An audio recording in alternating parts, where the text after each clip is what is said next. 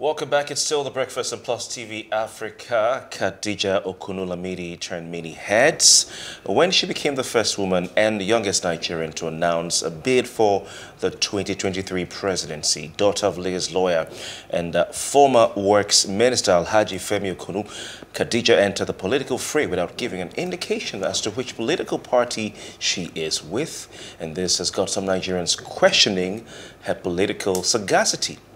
You'd agree with me that Nigerian politics is not for the faint-hearted, so how does she intend to prove her doubters wrong? What is her plan for Nigeria if she becomes president? Joining us this morning on The Breakfast is Khadijah Okunnu-Lamidi. Khadijah, good morning to you. Good morning. Good morning. All right, nice to have you. How does it feel? I mean, what has it been like for you since you made the announcement? Well, it's been relative calm.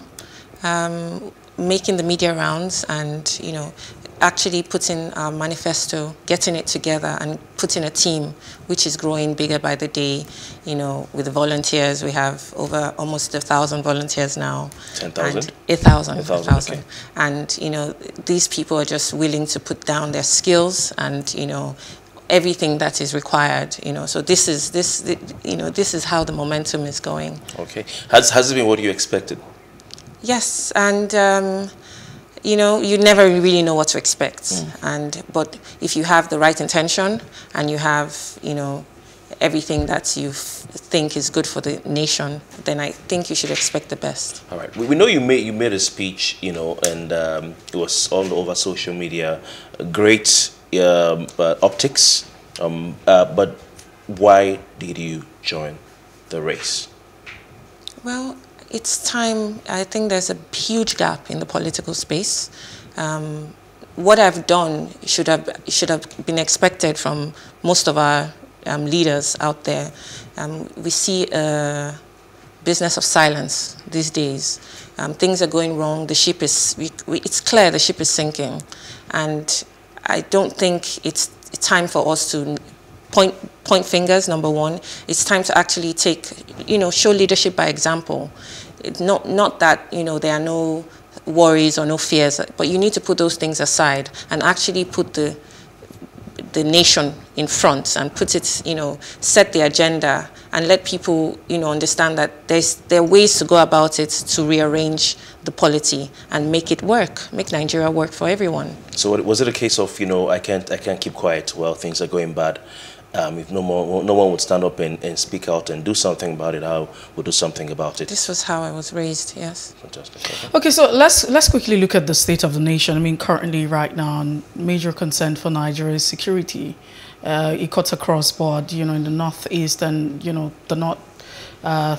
the northern part of the country, you have insurgency, and in the northeast you have the issue of the IPOP agitation. But however, security is a major concern. Peradventure you become president, or how do you intend to tackle all of this? Well, first things first, some of the reasons for insurgency is idleness of our youth, and people feel their voices are not heard. And these are the issues that we need to tackle. We cannot do it from one state. You have to actually go around and actually listen to what the concerns are and bring everybody to the table and let the resources that are, we have ample resources. We're dependent on just one. We need to bring back all these resources and let Nigerians benefit from the Nigerian resource.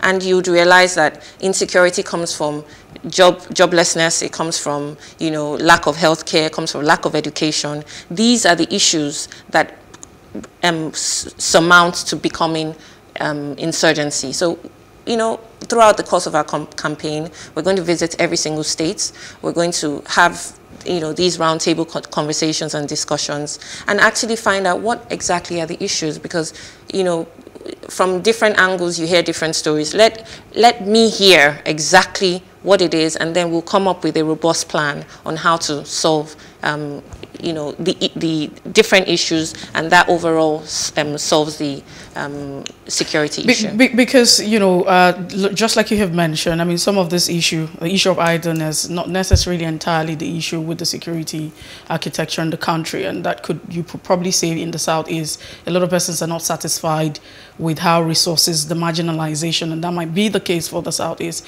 But you have the, you know, farmers' headers clash, as some people would say, this bandits. That would also be another. But it's a good thing that you have mentioned that you would like to visit all of the states, and then it will be okay, you know, to actually find out. So let's get straight to another one now.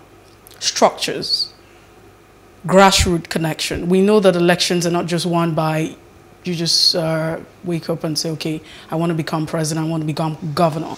The grassroots, what's your connection with the grassroots across the entire federation? What structures have you built? Okay. First thing, I am a grassroots person. I've always been. And I need us to understand that structure they're not, you know, we talk about it like they're people. Structures are made up of people. And what you need to do is ensure that you have as much connection to the people as possible. So the existing structures, you could say they are accounted for. You could, but I don't really believe that they are, because right now 20% of, we only get 20% voter turnout. That is not a clear indication of the voice of the people.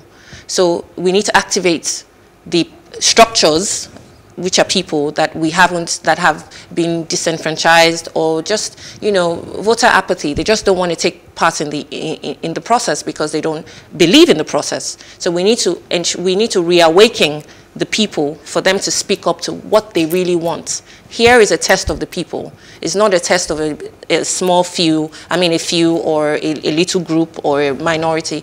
It is a test of the majority. This is a majority we're reaching out to. So the question now is, this majority, you have talked about 2080. What structures have you put in place to reach out to the 80? How connected are you to this 80? Well, we have connections in every state. That's number one. We need to build on those. I'm sure you realize that I'm not sure we've really had elections where you get to interrogate your candidates on time. I think most times the elections always, you know, starts the momentum towards the election itself, 3-4 months towards the election. But right now we have quite a bit of time. We came out quite early. We stated our intention quite early so that we can have time to actually meet and speak and be interrogated and, you know, put our plans in place as we go. You know, it's a process and it takes time. So we've come out early enough. Just like I'm sure other candidates. Yeah, well, I'm sure you realize that for the last maybe 3-4 election cycles, people come out, they only declare 4 months, 3 months before the election. So everything is real, you know, fast paced. Right now we have a bit of, we have a little, you know, it took a while to even step out in the first place. So we have a bit of time, and we're going to take, you know, get to each of these states and build existing structure. You know, when people understand your message and people align with your message, that is how you build structure. People just have to buy into the vision. You have to have a vision. You cannot, project and say, okay, this is, anoint. It's not this race is not for anointing. It's actually for, people having the best intention and having a vision for their people, and the people buy into it and key into it. Then that's how you build structure. And yeah. Okay. We put some questions online. Ask the public to tell us what they'd like to know about you. Some are asking to know if you've run for any political office before. No, I haven't. Okay, so this is the first time. Yes. I've had conversations. We've had conversations extensively about you. You've been a topic on many radio stations around the country and outside. I'm sure you're well aware of that. Some people feel you should have gone for a lesser office, maybe state governorship or state House of Assembly or House of Representative or Senate. Someone even said to me, local government chairmanship. What do you say to that? Having not run for office, do you feel that puts you at a disadvantaged position, and that probably you know, you should run for? I know you'd say no, but what do you think about these comments? Okay. You know, I do appreciate people's opinions and how they believe we should go. However, you know, this was my call of duty, and the other positions you've mentioned, there are millions and thousands of credible Nigerians that are going to fill those roles. And, you know, going for the highest office, you know, it's a call, no doubt, but it's also a call to let everybody know that nothing is, you know, reserved. There are no positions that are reserved. You're backed by the Constitution. You can run for office, and ambition is quite key in this journey. We cannot complain and not have you know, ready candidates that would be ready to step up and take these positions. So yes, you know, I'm looking forward to many Nigerians stepping up to take these roles, and you know, I can only do one. I can only have, you know, take one role. You know, the others are open for everyone. Don't you think it would have been better, you know, to have you not thought about it? You know, start from your state, your Lagosian, I believe. Yes. And maybe start from one of the constituencies, maybe federal constituency, and pass it This out. is a narrative to close down and build the your space. political muscles to be able to fight for the next. The political muscle, that means you want me to become a career politician. That's what you're looking for, because you know, you start. You know, like I said, it's not really about, you know, where you start from. It's about your plans. And they say start here because it's a form of closing up the space. So you think you have to climb this ladder, and then, you know, somewhere you could get compromised, you know, God forbid, but you know, these things happen. And you know, first things first, we need political will for anything to happen. Political will would be got from the highest office. That is where we'll get anything that we need to get done. With the way our constitution is, most of the powers reside there. So getting that power, it's not, you know, it's important. It's an important seat. Now, to build the country forward, it still has to start from the local governments. There's no mistaking that. That has to, because if anything happens, if you have any issues with security, you don't call the IG first. You call your police, the DG or AG around your CP around your local government. So we still have to build from the ground up, but we need political will for anything to work from there. Are you in it to win it? I mean, some people are saying, you know, Khadijah is just coming out like the regular politicians to make a name for herself and see what comes out of it for her. Probably she'll bag an appointment from one of the parties or get a bag or check or something. So are you in it to win it? Definitely. I'm not really, like you mentioned earlier, I've never sought any political office. And the reason why I'm stepping out now is that I realize that most of our leaders have failed us. And, you know, here is a time where you need to answer that call of duty. You know, we're in it to win. However, all the political gain and personal gain, I'm quite happy and quite content with what God has given me. So are you saying if you're offered a position in the government that emerges, say you do not win in 2023, will you pick that office up to serve? I don't. To serve. Well, I think I can serve in so many other capacities. If you're given a ministerial position, for instance, in a very important ministry, I see you sharing water on Instagram, and it means you have a heart for the people. Mm-hmm. If the winning party and the winning government says, Khadijah, we've seen your campaign. Mm-hmm. You've said a few good things we like. We would like you to come on our team. We want to give you a very important ministry, probably, I don't know. Well, I wouldn't want you to put it in terms of an office, because power is not in an office. But whichever government wins, I do want to contribute, as long as it's to benefit the country. So, I will contribute. You will take up the position? I don't think. If you were given that position, say, okay, you know, come contribute as minister, for instance, as minister, for instance, come contribute. You lost, but we don't think we should let you go. We want you on board. No, to there's contribute. no loss here. There's no loss. The fact that at the end of the day, a woman you have to put women in, if you want to make a good decision. They say if you're making decisions without a woman on the table, you're making the wrong decisions. I totally agree. So my candidacy alone has sparked conversations. It has, the ruling elites have realized it's not business as usual. They realize that it's time to raise the status quo. This alone, these are the kind of contributions that are wins for me and for my team. My team, they're amazing set of Nigerians that they buy into this dream and this vision of making Nigeria work for all.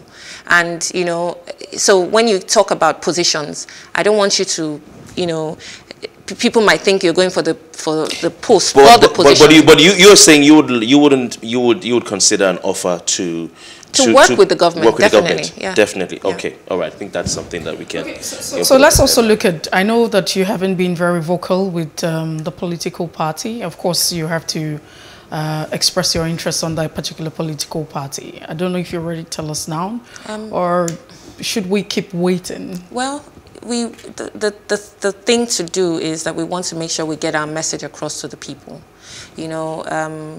Party politics is the bane of our politics in Nigeria. It's too mediocre. It's too low. We talk about parties and we talk about the issue, what party is better than the other, rather than talk about the issues and solutions that for the people. So there are many parties out there and we're still in discussions, but we want to make sure that we make the right decision, but we'll announce soon. Okay, so let's even talk about the issues that you have mentioned. Another one still on the front burner is the fact that there's been call for agitation. I mean, you have a lot of people who want to go their ways because they feel like we can no longer be an entity, Nigeria. And on the other hand, you also have the fact that some people are calling for, let's restructure the entire architecture, let's restructure the entire polity.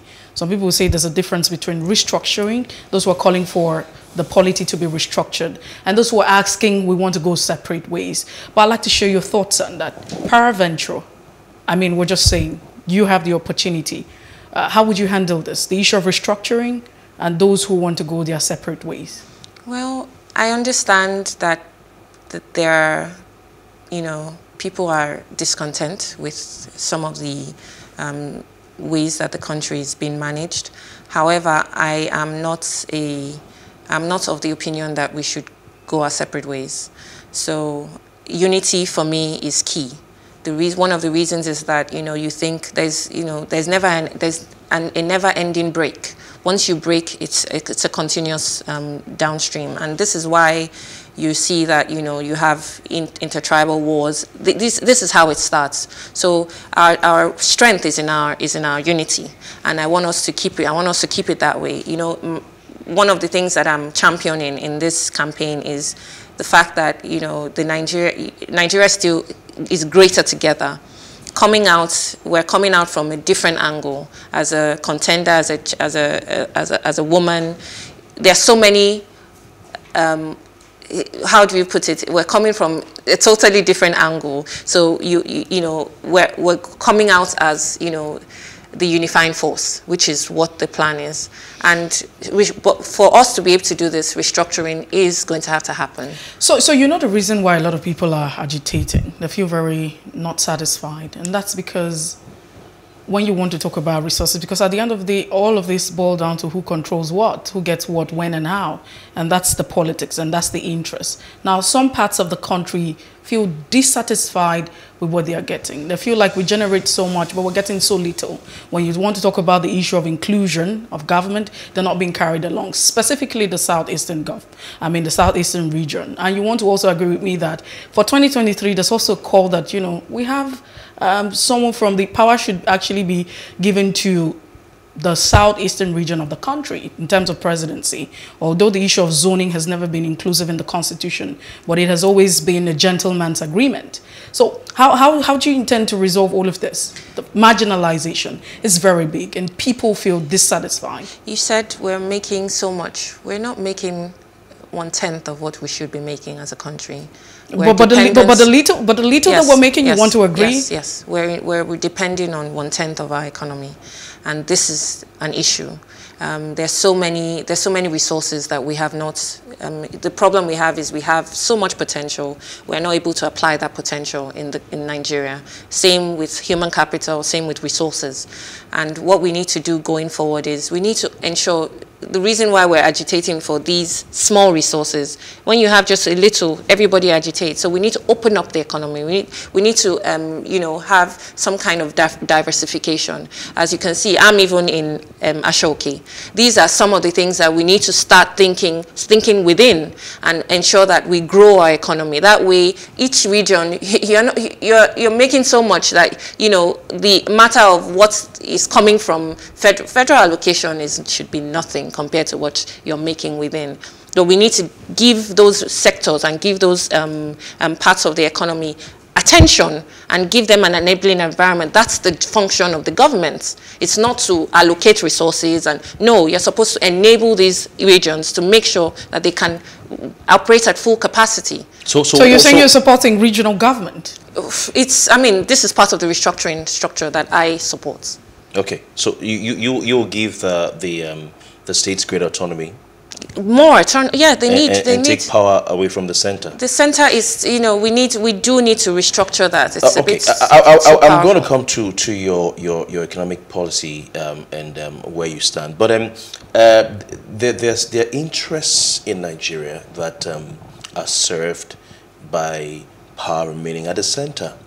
Of course, we know what happened in the regional system, where you had the states controlling their resources, regions controlling their resources, the north, the southwest, and so on. But these days we are at the state, we have a state system. There are powers, or there are parts of the country that are carried along, let me use that word, better when everything is controlled from the center. And you're not alone. You're going to have to appeal to them to vote for you. You're going to have discussions, and you're going to have to give something, make promises to them. And they will not vote for you, may not vote for you if you tell them, when I come in, I'm going to take away the national cake that you're enjoying and allow states control their oil. And then we just give you something small, or you make your money. So how are you going to navigate this political the geopolitics of Nigeria, let's call it that? Okay, it still comes back to you're still zeroing in on oil. That's all we're talking about now. I'm zeroing on the interests. Yes, and the interest, the national cake right now is only baked by oil. And that's where the issue is. So, it's easy. When you have negotiations, you have to give something and take something. Okay. We need to give them other avenues to make money, so that they understand that, we don't all have to hold on to this one thing that is dwindling globally. Globally, people's dependence on oil is dwindling. So that is not even a resource that we should consider. But the people on the streets in Sokoto, for instance. Don't worry, we'll get to them. That's not a problem. They listen to their leaders. Yes, which is fine. So they the leaders, to the northern, and of course the other states that are complaining that they will suffer if we have a restructuring where the states control their resources and the oil money doesn't get to the center to be shared by FAC. They will suffer. So you have to talk. Are you sure you can convince them? We're running a campaign, and the campaign has a goal and a vision and a mission. So this is part of how we're going to get the country. We're running to win. Like we said, it's a victory campaign. However, the plan is to, run a campaign such that we win the heart of the country. This is what we're fighting for. The heart, for us to understand and become a warm nation once again, a green nation, a nation that, is full of bounty all over again. So some would say we have the utopian or the idealist scenario, and we have the real. Mm-hmm. The real, if you talk to political insiders, I call them outsiders. For instance, I can tag you an outsider, for instance, because you're not a career politician, as it were. I've spoken to couple of outsiders, you know, in my time as a journalist, who say, I thought it was like this, but I got in and realized that it's like this. For God's sakes, to even get proper documentation in an MDA of government, you may have to just push the envelope. So are you coming out with this idealist and this holier than thou, sorry to use the term, stance that I'm not like the other politicians? We want to change Nigeria. Leadership comes from the top. Whether you like it or not, what you see is what you mimic. And there are many like-minded individuals, such as me, yourself, Mercy. It's quite saddening that we have fallen into the narrative of, the other side, if you want to put it that way. Even the people who are, having all these ideas or are doing these they understand that the country is going into, the ship is sinking, and we're appealing to them to put self-serving behaviors and we're appealing to them to put these behaviors aside, because it's time for us to grow the nation. It's time appealing for us to the electorate. Not the electorate, the politicians. But Khadijah, some have come to the conclusion. I've interviewed a lot of politicians, and I've come to the conclusion that it is the electorate that actually, they say, make the demands of politicians. I've spoken to one or two political outsiders who said, see, I went there and I campaigned to them. I gave them my beautiful ideas, and I gave them speeches, and I wowed them. They were inspired. On election day, they walked away to the side and collected 5,000 naira and voted against me. So, Khadijah, are you aware? What do you say about this? And are you prepared to fight dirty? Because that is how it is. Nigerian politics, it's a dirty game, some would say. I'm sure you're aware of that. Are you? How dirty can you get? Do you have a war chest to pay? Because maybe we need to put it directly. So she understands what I'm saying. No, sir, I just put it directly to her. Mercy, allow her to talk. Are you aware of these dynamics, that the voters out there whom you want to rescue will not vote for you if you don't pay them money? Okay, let me get her. So I wanted to ask, would you be involved in the money politics, giving and taking? You want to call it I mean, that's politics. What it is. Okay. Would you give, to get it may people not, to it come may on not this be other money. side? It could be bags of rice. It could be anything. The give and take. Could be materials or wrappers or anything. You giving me examples of what ideas of what I should do. In just like you said, in politics, you have to let people know what's in it for them. And we're sending a message to understand, let people know what's in it for their children, what's in it for them in the next, in the years to come, how they can tap into abundance, how they can tap into, a country that they will be proud of. This is a message we're selling. This is a message that we want them to understand. As we go along the journey, and you talked about war chest, we're not fighting a war. Those who have a war doesn't win elections. Money doesn't win elections. Access to opportunities wins elections. So we understand the strategy of politics, and that's what's more important than any other thing. So as we go along the way, we will do things. We have to do victory. We have to have legacy projects. Legacy projects don't come in 5,000 and 1,000 nairas. They come in things that are sustainable. There's so much underdevelopment that there's so much work to do. Regardless of if you win or if you don't win, you have to do these projects so that people benefit from it for long term. You look back, I'm appealing to all the candidates and all the aspirants as they go about their campaigning. Please, let's go about projects rather than money vote buying, so that at the end of each election cycle, we've seen so much work done, so much development. Even if you don't win. Yes. So this is how we should go about it going forward. So quickly, I'd like to share your thoughts on this one now. a lot of people have applauded the fact that you're a woman and you've come in, and we see the involvement of women in politics not being very, great. Some people would say the 35% affirmation is nothing to write home about, and you have some quotas asking this question specifically. What would you do to improve participation? We have laws. It's not like we don't have laws to actually encourage participation of women in politics, but it hasn't really improved across different strata. Like we mentioned earlier, one of the benefits of this office that I'm running for is political will. You said there are laws, but without political will, it would not happen.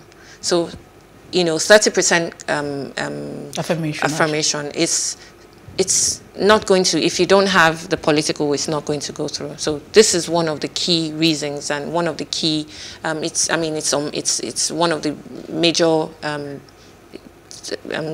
topics to handle once we get in power. And then also women, I think we need to get up. There's no one, we just need to get up. We make a difference we make a splash wherever we go. And it's time for us to start improving. If it's going to work in Nigeria, it's on us. It's actually on us.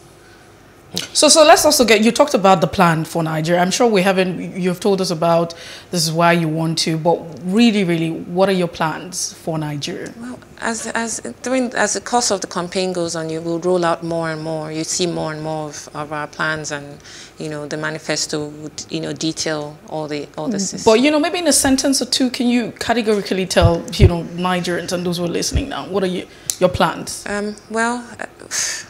Okay, so, like you mentioned earlier, housing is really, really key in our manifesto. Housing, education, health, and security, like you mentioned. So these are some of the things that we put on top priority.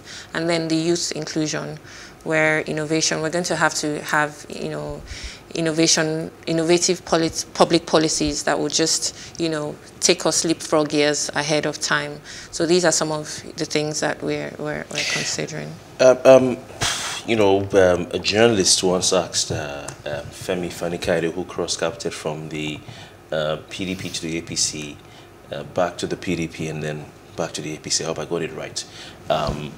He was once asked by a reporter in Calabar, who is bankrolling you? And Femi didn't take it lightly, but later apologized. Politics takes in money. You said it doesn't, but I think it does. Even the gospel, we're told, takes money to preach, the gospel or whatever gospel you believe in. Do you have the funds to bankroll your campaign? Yes, we do. Okay, when you say we, so who? I don't want you to take offense with this question, but who is bankrolling you? The Nigerian people. No, we are, our system of campaign and how we're rolling is, we need to be accountable to the people. So we're crowdfunding at the moment, and that means every 1,000, 5,000, 500 makes such a difference. And because people have invested in us, we are accountable to them, rather than one or two big money bags that silence the voice of the people. So we are actually. How much are you looking to raise? As much as we. Probably should have a budget. So what's the figure for those who are listening to know that this is what we need to help? The target. What's the target? Well, we just look. I want every petty trader and every farmer and every cloth weaver and every shoe shiner, if we still have those, I want them to contribute into this campaign, because we're building the nation, and this is part of nation building. We promise we're not going to mismanage your funds. We're going to be accountable. All our audited accounts will be available on all our platforms. I can give you our email. Our website is www.kolnigeria.com. www.kolnigeria.com. And this is the same on across all platforms, KOL_Nigeria, Instagram, Twitter. So you're saying that you are going to rely on Nigerians to fund your campaign? Yes. And you don't have the money right now? We have funds, and yes, we do. Who's bankrolling? Obviously, this will be personal crowdfunding. Funds. Oh, okay. You've had some money coming from the public. Yes. So you're saying that You don't have a godfather? No. I have my father. Okay. Thank God he's, you know, I still benefit from his wealth of knowledge and experience. Okay. And he supports you? My father is... You don't have a... Because one of the... I have a list of things I call, you know, the 101 on Nigerian politics for the political outsiders. One of the things that I've seen a lot of people say, outsiders who have become insiders, is that you need to have a political godfather. Someone who will take your hand to the corridors, other godfathers or corridors of power across the country, because you have political systems that are headed by people, and you have a multitude of people who participate in the political activities who move at their leader's command. It doesn't care whether the leader is doing right or wrong. You can see even in America it happens. Right and left, they just stick to where they belong. They don't want to move. So have you thought about getting a political godfather maybe? Does it have to be one? Okay, godfathers. Yeah, and godmothers.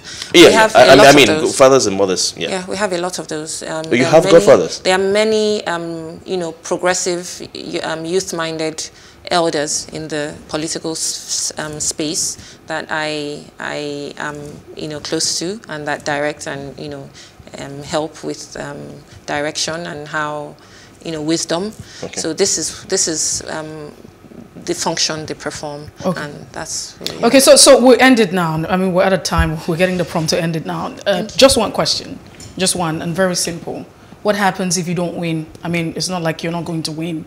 Everybody plans to win, but what happens if you don't win? We've already won. This is already a win. Okay. So I mean, realistically, let's look at that down. What happens if you don't win? Do you wait for another year? Do you fall back into something? I'm a successful businesswoman, and I have my I'm an entrepreneur. However, you know, we are running a victory campaign, and if you don't win, it's already a win. This is already a win. When position is not power. Okay, so some would say if you say you're already winning, means you probably just want to make a statement, make an impact, and look, go. You know, the fact that, you know, everyone is back interested in the politics of Nigeria, and they are, like you asked, the godfathers. Nigerians are, everybody's a godfather, everybody's a godmother. We just need to understand our power and take it back. You know, that's if both leading political parties, APC and PDP, reach out to you to be a member of each and come contest in their party primaries, which would you go for? I have never been a member of any political party, and I'm not inclined to in those two. Those two? Yes. All right. All right, thank you so much, Khadijah Okunnu, for coming, and we wish you the very best. Thank you very much for having me.